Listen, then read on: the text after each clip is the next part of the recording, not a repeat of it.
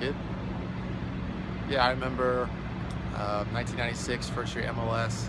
I was 13, got to go to a lot of games, RFK stadiums, DC United quite a few times. I remember I was there the first game that they had. It's just a really good atmosphere in the stadium, much like it is now with the Bar Brava. Guys, fans jumping up and down. It was really cool, for a 13-year-old to see so many talented players. DC had a really good year that year.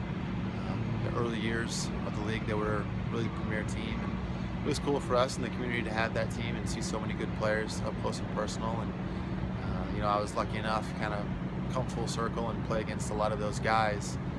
In college, we would scrimmage when I was at Maryland, scrimmage DC United, and then play against them as a professional. It was a really special time. And were you able to follow that first match in San Jose at all, and what do you remember about that? Yeah, definitely. Watching on TV with DC United being in it, I was at that time cheering for DC United, being a local guy back there in Virginia, and just remember, up and down game, tense game. I was 13 at the time, so that's quite a long time ago. But I remember when Aldo scored a great goal, and you could see that MLS was going to be something really special. And it's been great to watch it grow and also be a part of it for so many years.